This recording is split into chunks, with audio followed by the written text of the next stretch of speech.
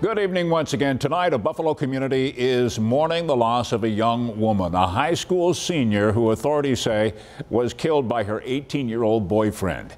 Lanesha Johnson died last week after what prosecutors say was a brutal beating. Her boyfriend now charged with her murder.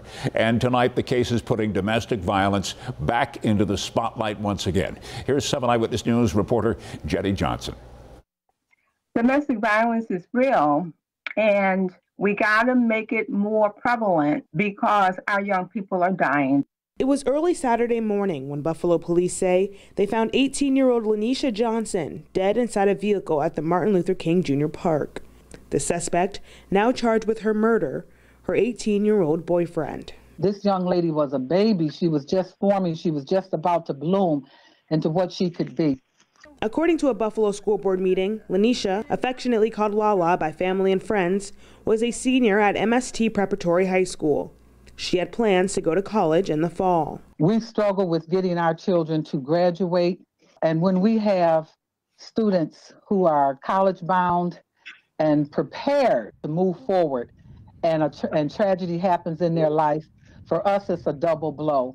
Lala's story follows a dangerous and sometimes deadly narrative for many teens and young adults in America.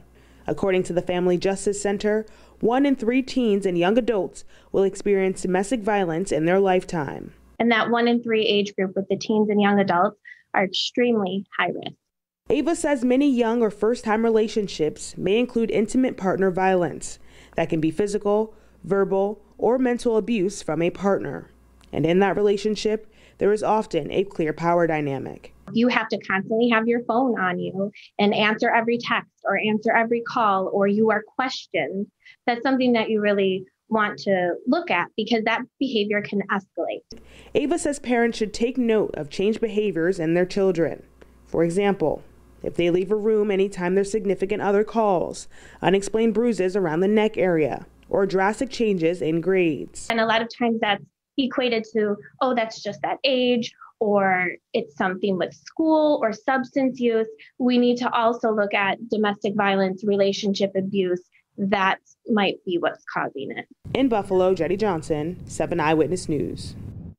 And remember this, if you are in a situation in which you need some help, you can always call the Domestic Violence Hotline anytime, day or night. The phone number toll-free, 1-800-799-SAFE, SAFE.